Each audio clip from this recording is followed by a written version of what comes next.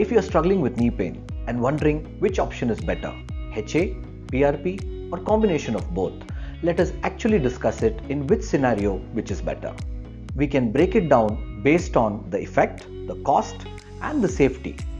I am Dr. Vikhar from Alleviate Hospital, Bangalore, and we are going to actually discuss about HA and PRP. HA, hyaluronic acid supplementation, is nothing but a naturally occurring substance which helps in lubrication and mobility, which can be injected with a small needle.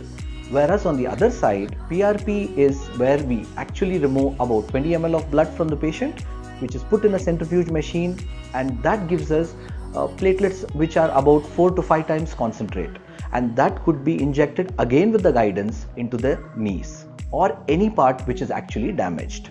If you see the evidence, then PRP definitely has an upper hand.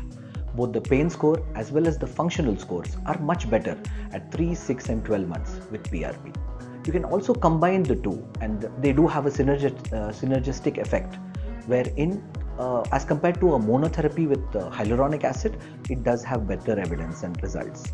But HA also scores on one point is it's a single session. It can be repeated, but in patients who have got coronary artery diseases, such patients are on antiplatelets, and unfortunately we cannot give PRP. In those patients, definitely this is a very bright option.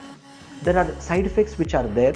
Side effects can be as minimal as pain and infection.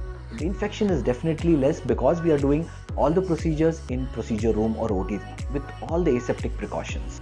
And localized pain is more with PRP because there is an inflammatory response which happens, and the slight amount of pain can be there post procedure for a day or two, for which the medicines are given. Mild to moderate arthritis, especially of the knee, our choice would be PRP or a combination of both PRP and hyaluronic acid. The most crucial part which we practice at our centers is no blind injections. According to evidence, 96% of the time when you're actually depositing the injection under ultrasound guidance, it's successful. Whereas in blind injection with best of hands, it is just 55%. So you need to make the choice out of it. And you also, the most important part which is there is the physical therapy. So physical therapy, there are a lot of videos which are there on our channel which you could follow. If you have any doubts, do call us, mail us, or even better, pay us a visit. Thank you.